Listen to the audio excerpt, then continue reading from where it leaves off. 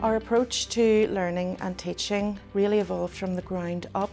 It evolved from professional dialogue amongst teachers, which keeps learning and teaching at the heart of everything that we do. From that professional dialogue, we evolved and developed a set of 9 principles which underpin and act as a springboard for teacher autonomy, for planning and for creativity within lessons and within learning. It helps us learn when we learn like rhymes for rounding and multiplication. It just helps remember it and how to do it.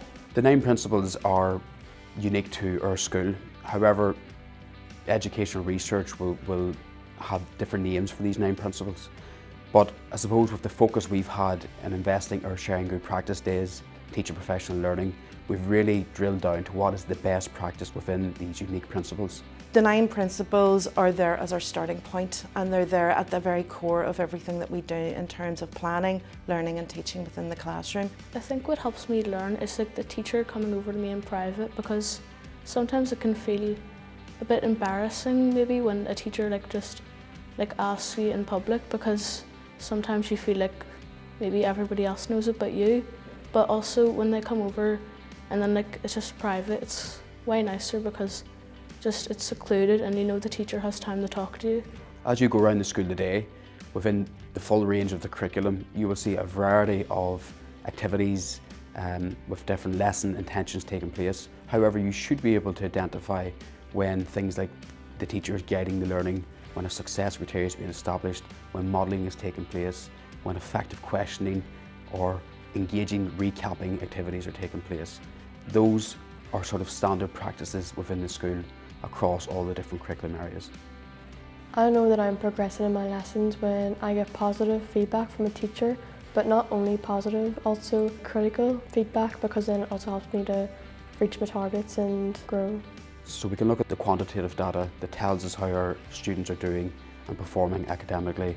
However, we have put a lot of focus into really drilling down to the qualitative data that our parents can tell us, the students themselves can tell us, that the staff upon their self-evaluation is able to tell us too.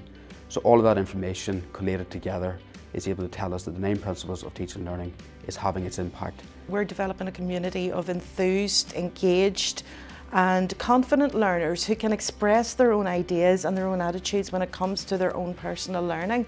Things that help me learn are talking to the person who sits beside me, because they can help you try and get the answers to the work, and you can help them, and so you're communicating with the person who sits beside you.